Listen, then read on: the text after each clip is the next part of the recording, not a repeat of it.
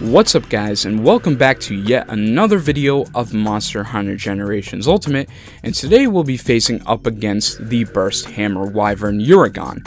Now before we jump into the element weakness and other things, let's give an introduction to the Cleft Chin Menace Uragaan. Now Uragaan debuted all the way back in Monster Hunter Tri in 2009 in Japan and was shortly released to other countries in 2010. Being a third-generation monster, Uragaan had countless subspecies stretching from Monster Hunter 3 Ultimate all the way to the Explore series. In Frontier, he has a special mechanic that enables him to lock into place to the ground and spin rapidly in place, causing a large suction vortex that can grab players to him and do chain damage and can easily kill hunters. His latest appearance was in Monster Hunter World, and speaking of World, the Uragaan actually rivals mostly with the Lavasioth for territory control in the Elder Recess in the New World. Now with his introduction out of the way, let's talk about his elemental weakness. Now he is weak to two elements, which are water and dragon, water being the most effective against him, and dragon being the second most effective. I would suggest water element based weapons because they are quicker to be accessible than dragon element based weapons. You can get water element based weapons from Royal Ludroth, Daimyo Hermitor, Nibblesnarf, and lastly Mizutsune.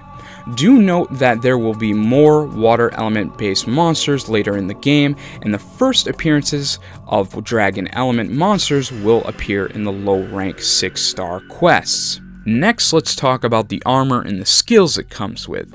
The Uragaan Blademaster armor comes with two skills, which are Negate Bleeding and Punishing Draw. These skills are pretty decent overall, and I will go into detail on what these skills do and how they work.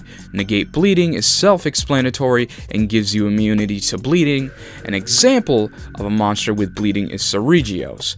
Punishing Draw, on the other hand, grants you the ability to stun monsters with a draw attack from cutting weapons, which in simple terms is when your weapon is sheathed and you go for the first swing or hit, that is considered a draw attack. Now let's move on to his breakable parts and weak points. Firstly, there are only 3 breakable parts and severable parts on the Uragaan: the head, back, and tail.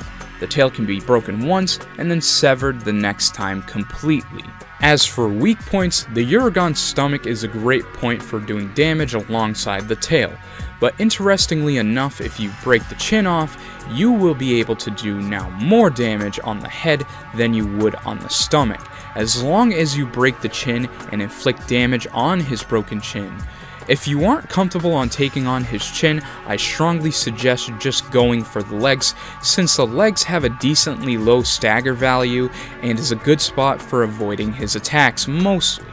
As for spawn and rest locations for Uragaan in Volcano, he spawns in Area 6 and rests in Area 6.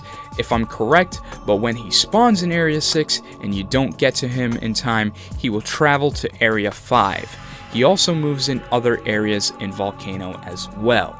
Lastly, I'm using a level 1 Silverwing Greatsword that can be farmed from Valstrax, and it comes with 160 attack damage, 45 dragon element damage, a chunk of white sharpness, and 0% affinity, and only 1 jewel slot. Now before I go, I want to give a huge shout out to the Monster Hunter wiki community and the Monster Hunter Reddit for allowing me to put my content out.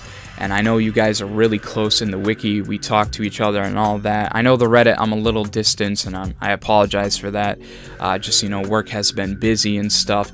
So I know I made a Monster Hunter Explore video, and I will continue on doing Explore videos. I'm not too sure on what monster I might do next, but I know more Monster Hunter Explore videos are coming up because someone asked if I was going to do that, and I will do more Monster Hunter Explore videos on the side of doing more Monster Hunter Generations Ultimate videos.